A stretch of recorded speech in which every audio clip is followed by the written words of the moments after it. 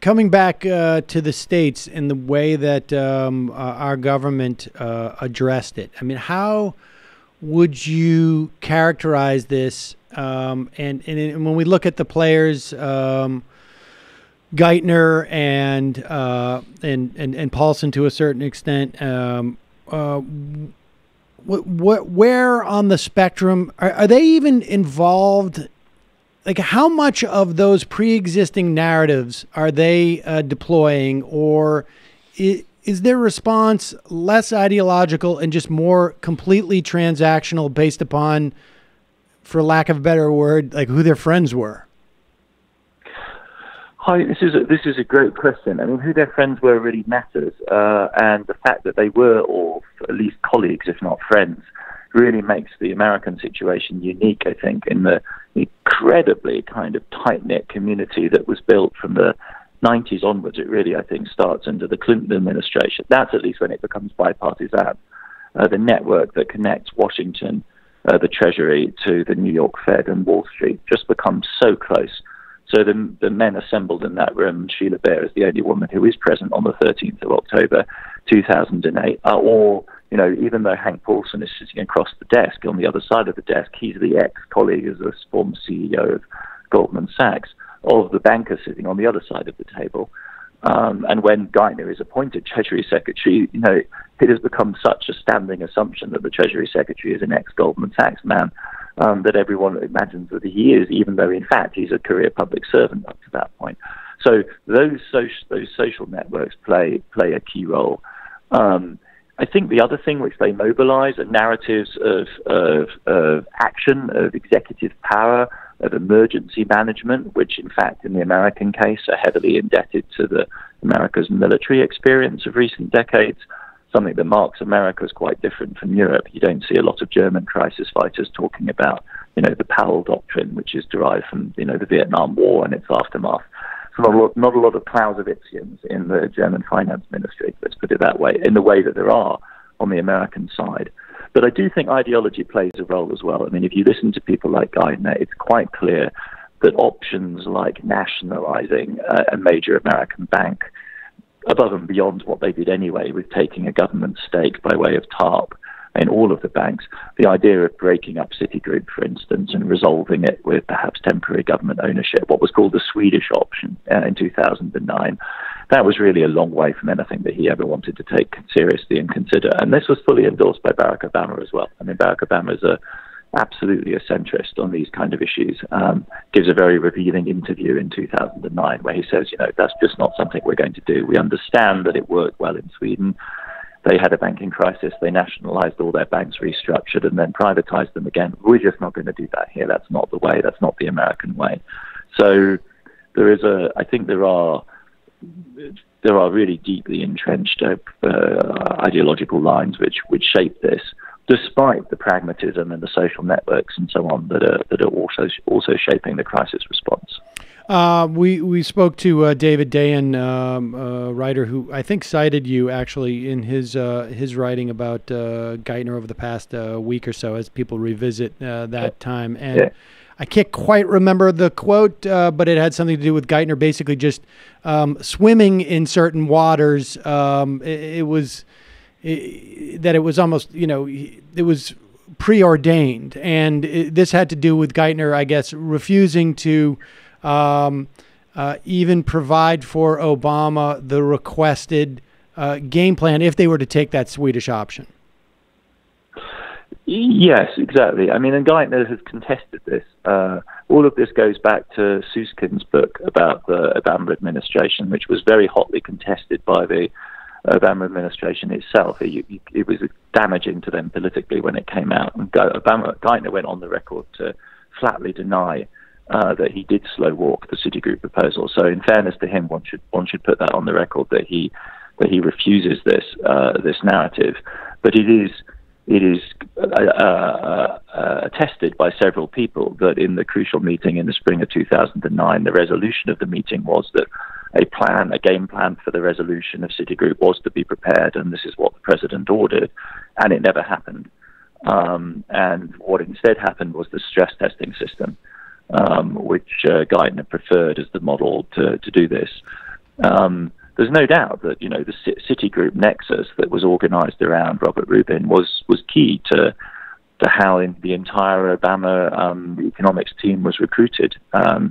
It's a very dense network that revolves around Rubin, the emails that on which the short lists of candidates for Obama cabinet positions were compiled came out of Citi Group email servers. So there's an undeniable sociology to this network, right? And one has to say it's highly functional. I mean, compared to what we see in Europe, the ability of the American elite, for better or worse, to coordinate its action at this moment is decisive in producing the coherent, comprehensive solution that emerges, obviously at considerable political cost, because not enough was done, if you like, to offset the quite legitimate impression that there was basically a kind of oligarchic cabal running the show, which, this is a first approximation. It's not a bad description of what was happening. Now, I mean, this is the sort of the fascinating and sort of the scary, one of the scary parts about this is that from a technocratic perspective, they solved the crisis. They made political choices as to who would pay the cost of it in the long run. And you talk about a political cost, but at the end of the day, it is a political cost in the same way. Their relationship to this political cost is almost identical to my relationship to the New England Patriots losing last weekend. I'm super bummed about it. They're my team, but at the end of the day, it doesn't impact me at all, right? Right? Like all of these people, the political cost for them with Donald Trump is their taxes got cut. I mean, so their banking regulations got relaxed. There has been no cost for their decisions. It is a perfect model, it seems to me, of privatizing the profits and socializing the cost. And the political cost, it's unclear to me because none of these people have paid really any price. The Democrats, theoretically, right? Maybe Hillary Clinton, maybe some of these people would have had jobs, but there doesn't seem to be a cost that is borne by anyone within that social world, that circle. I mean, I see you. I take your point that it's kind of heads I win, tails you lose. From the point of view of the narrow domain of banking regulation and so on. But I'm talking about like 90% of the people in this country, right? I mean, like the decisions that they could have made at any juncture, where we're going to bail out the homeowners, where we are going to break up the big banks so that there's no future systemic risk. All of these costs were borne by the vast majority of Americans. I mean, and I imagine also we could see a similar story in Europe, although it's complicated by, sort of the competence question and their ability to act, efficiently. But it seems to me all the cost has been borne by actually like everyone else. I mean, I don't want to be pushed into the position of like defending the record of the Obama administration, but I mean, the answer that they would give. The answer, though, somebody like Geithner will give is that the American taxpayer makes a profit on the bailouts. So the crisis itself is a huge shock to the American economy, and that's where the cost is. The crisis itself is a disaster for millions of people who lose their homes, who suffer unemployment. That's where the cost is. The response of the government, in the end, paid for itself. And in terms of fixing structural problems in the U.S. society, the Obama administration took the considered decision that healthcare was the priority. This was the policy that would touch all Americans, especially lower-income Americans, and that was their political priority. And given the limited political capital they had, they were going to do stimulus first and foremost, which they did right from the word go. As soon as Obama's elected, they're working on that, and then their next priority is healthcare. and everything else is secondary to that. They do the political arithmetic on other options, including doing homeowner bailouts, and just decide that the arithmetic is not good enough to make it worth making a big push on this side. So it's going to be macroeconomic policy, a bailout which pays for itself, and healthcare, and those are going to be the three strands. Now, I mean, right, that's, I think, the best case you can make for the Obama administration, and that is the case that they will try and make. And obviously, you're absolutely right that the what costs remain are indeed burdened on the hugely disadvantaged minority that are hit by the immediate force of the shock. And above all, it's the minority communities of the United States, right, that suffer the hit, because it's their wealth, such as it is, that's invested above all in real estate. And the Latino and African American communities of the United States suffer losses to their median household wealth that they will probably, will never recover from in any real meaningful sense, right? That money is never coming back, and over generations we will talk about entire communities which are much poorer than they were in 2007. So, those shocks, that damage is real, and of course we have all the ongoing effects of global change in this economic structure which impact blue-collar, relatively less educated Americans severely and continue to impact them severely. And whilst government is doing this crisis fighting, it can't be minding the store on other issues. And so you have terrible cuts to education, which is presumably the bedrock of any public response across many of the states of the United States, because as much fiscal give as the federal government is doing, it's being taken away at the state level in many, many cases. So I agree with you, but the defense the Obama administration would make is in those terms. Okay, and fair enough. And I appreciate your holding their brief to a certain extent.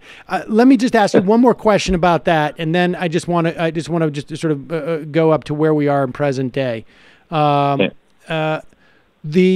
reported story that Barney Frank tells about Paulson saying all we need, this is when he was president-elect, all we need is President-elect Obama to sign off on bailing out the homeowners as the path in which to inject these funds, as opposed to going to the banks and hoping the banks then do principal reductions.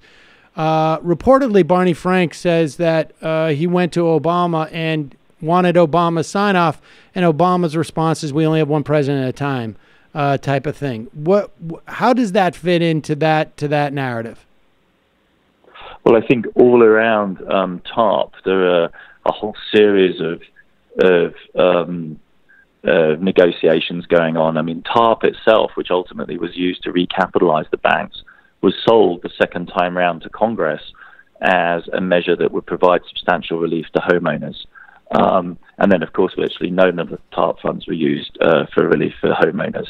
So there is an incredible amount of political jostling going on in those panic-stricken months in 2008, with different parties quite clear, I think, aware of the political costs of different options.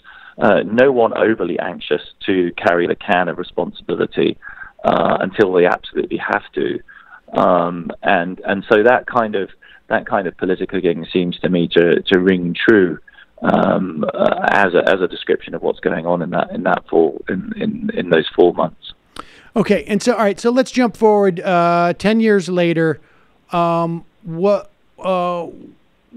the outlook? I mean, because that's the part that sort of scares me, is that I think all of those people involved in that crisis are convinced that what they did was not only successful in salvaging the economy, but the only choice that they could have made, as opposed to a menu of other choices that could have been effective, but would have helped a different, would have helped the horse instead of the cart, as it were, or however you want to sort of envision that. Helped the broad mass of people and allow their success to buoy the banks, versus the success of the banks to sort of somehow catch up ultimately with the rest of the people.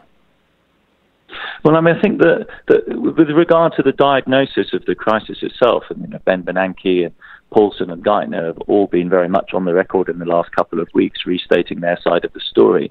And it's difficult, I think, to argue with Ben Bernanke's latest report he did for Brookings. Use a medical analogy here. It's as though a very, very bad case of the flu was overlaid by a heart attack. And what happened in 2007 was there's an extremely bad case of the flu. Obviously, this doesn't make any sense in medical terms, but was then triggered a heart attack. And once the heart attack hits, once your cardiovascular system starts shutting down, there really isn't any alternative to the kind of measures that were taken in 2008. You have to recapitalize. You have to do liquidity provision on a huge scale. You probably have to do asset purchases. There isn't, one could argue around the edges about maybe using some more comprehensive bankruptcy provision over the summer of 2008 to just catch a lot of the pieces as they were falling and allow more of them to fall, perhaps even. So as to impose some of the losses where they really belong on the banks and their shareholders.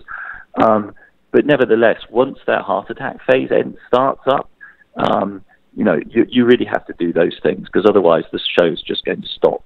So the argument then is really, how does the element of the flu, how does the element of the business cycle that is to do with the real estate boom and the real estate bust, how do we address those problems as well, that pain, those losses? And to my mind, the single most important and most equitable response is massive fiscal policy. Homeowner relief is problematic because basically what you're doing is bailing out all sorts of people who've taken on loans which they probably shouldn't have taken on. And as we know, in the really hot spots of the United States, a lot of this was actually speculative. And this isn't the hard luck stories. This is the stories of middle-class Americans deciding they want to go into a little bit of real estate speculation. And that happened on a very large scale in the hot spots of the US. That isn't necessarily where you want to target relief. But fiscal policy of an adequate scale, a $2 trillion stimulus rather than a $750 billion stimulus, seems to me to be the way in which one should think about addressing these problems across the board. And that's simply a matter of politics. Can you get a $2 trillion stimulus through Congress? And the chances of doing that now are much slimmer than they were, of course, in 2008. I just have to push back on on that one premise that it was that the bulk of this was and certainly in hotspots. In hotspots, so you're talking Florida. In hotspot states, it really is. In places like Arizona, the percentage of second and third mortgages is enormous in 2007. Right. I agreed. But when we're talking about 1.5 million foreclosures or 1.2. Oh yeah. Yeah. I mean, certainly giving relief to those people, we're just stopping widespread suffering, right? I mean, exactly. And there's various ways of doing this short of giving relief. You can stay the foreclosure procedures. There's of course a wide variety of techniques that can be used to stabilize this. But in a more positive vein, all of those are difficult to argue. They're extremely technical. They're complex, and they are, in a sense, fighting the symptoms. You're fighting the distress. Whereas if the main problem is that the national economy is entering a recession, right, which will depress house prices for years on end, then a big classic stimulus measure seems to me to be much more promising. Right, and it's not an either-or situation, we should say, no, at that point. Ideally you'd want to do both. Absolutely, ideally you'd want to do both. Okay, so lastly, how precarious is our situation now? I mean, we have seen sort of like the slow degradation of Dodd-Frank, almost analogous to what we're seeing with the Affordable Care Act, which, in my estimation, makes a pretty good argument for taking a meat cleaver to these things rather than trying to perform surgery, where you simply restructure the way that these things are regulated or designed so that you can't unwind it as easily as it's been unwound by 2 years of Trump and a Republican Congress. But where are we in terms of the next crisis? Well, we're clearly heading in the wrong direction. But I think it's important to distinguish, crises and crises. 2008 was a uniquely severe shock. We've not seen anything like that before in history, full stop. And so, I'm not expecting a repetition of something like that. certainly not with the same structure, which really was fundamentally transatlantic, European and American at the same time. We're not, I don't think, at risk of anything like that, apart from anything else, because the European economy is so lame. Where we could see some risks of an analogous type would be in America's relationship with the emerging markets.